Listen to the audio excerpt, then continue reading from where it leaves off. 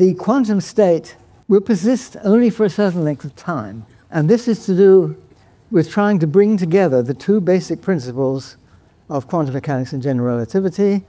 Quantum mechanics, it's the superposition principle. General relativity is the principle of equivalence. That really goes back to Galileo.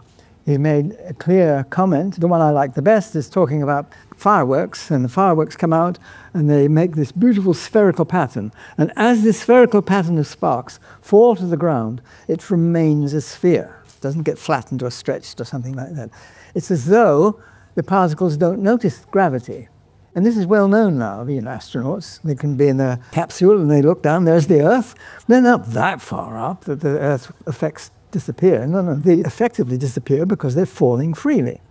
And the principle of equivalence says that you can locally get rid of gravity by falling freely. And it turns out that these two principles, the principle of equivalence and the principle of superposition, are not quite consistent with each other.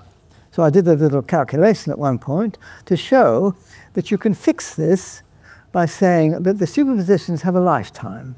So the thing can be here and here at the same time, but only for a lifetime, which you can calculate. And something like that glass, for instance, it would be ridiculously tiny. In fact, the lifetime, I can tell you how you calculate it.